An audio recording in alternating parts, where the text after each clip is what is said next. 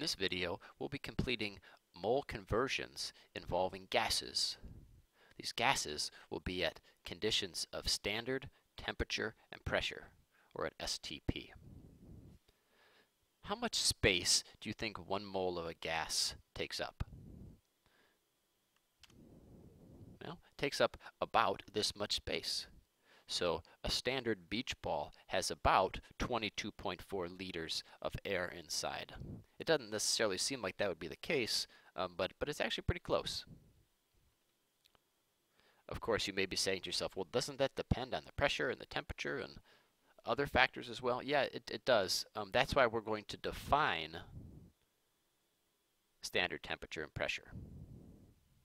Here are the conditions. Standard temperature will be 0 degrees Celsius. Standard pressure will be 1 atmosphere. Now we're going to learn what an atmosphere is later in the year, but an atmosphere is about the pressure that we're under right now. So it's about room pressure. So you can think about STP being like, I don't know, similar to conditions outside on a cold day.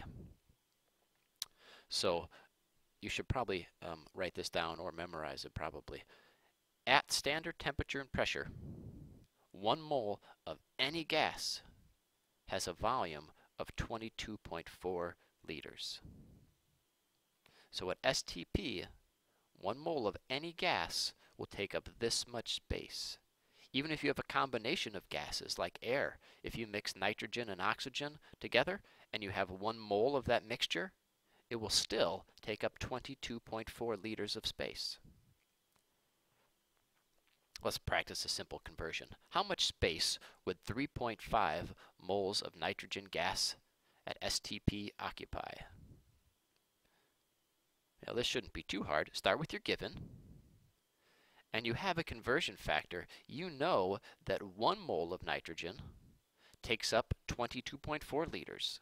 So if 1 mole takes up 22.4 liters, 3.5 moles should take up 3.5 times that. So it's a fairly simple problem. Notice 2 sig figs here, 3 sig figs here. That leaves us with a number with 2 sig figs. So 3.5 moles of nitrogen gas would take up 78 liters of space.